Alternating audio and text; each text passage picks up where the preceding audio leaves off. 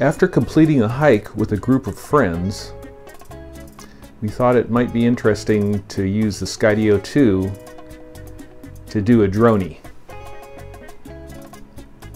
So I was getting it into position here in this neighborhood, and I was trying to get it over the street here, kind of centered, and finally got it adjusted. And then I hit the double buttons to execute the Dronie. And then the drone had its own idea about where to go.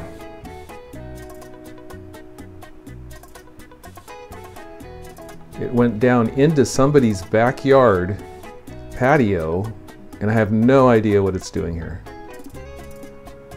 It wasn't a Dronie. But to give it credit, it was able to maneuver itself out of the trees with all the thin branches. It didn't strike any of them. In the meantime here, I was walking over here trying to get the thing in sight, and I thought I was going to have to manually maneuver it out of there. And it actually got out of there by itself. I then went on to do a proper Dronie. Had better luck with putting it up higher in the sky before starting it.